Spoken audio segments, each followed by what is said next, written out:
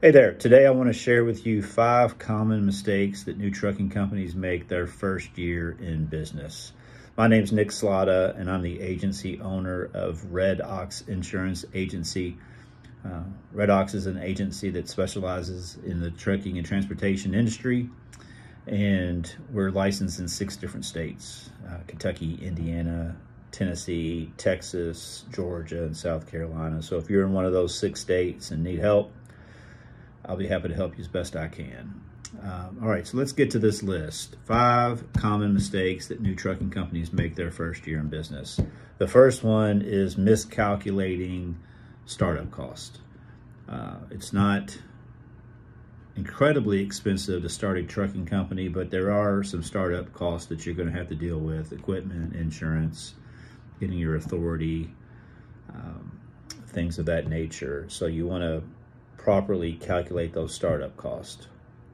The second common mistake that truckers make is when it comes to compliance. There's a lot of compliance when it comes to trucking, mandates, things that you need to know, things that you need to file, things to be aware of. So make sure you do your due diligence when doing your research to find out all the compliance issues that truckers have.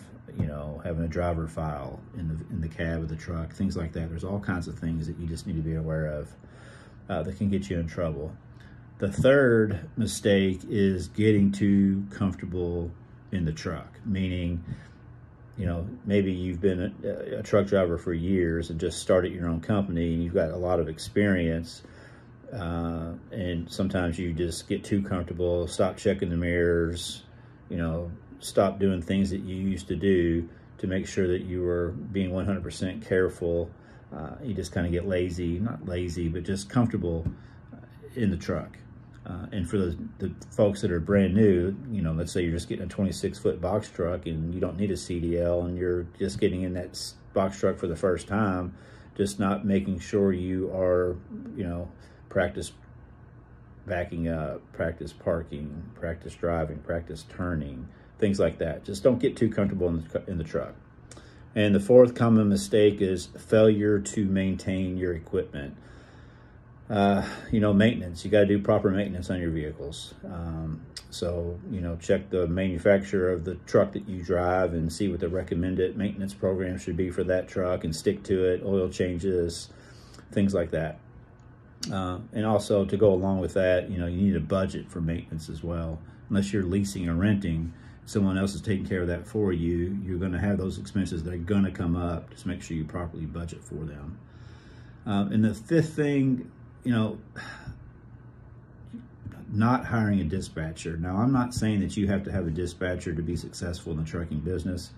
I just know that if you're new and you're not used to it and you're trying to do it on your own and drive the truck, it could be hard. I've heard stories from truckers that, you know, they can't find loads, they can't do this, they're in the truck, they just have a hard time.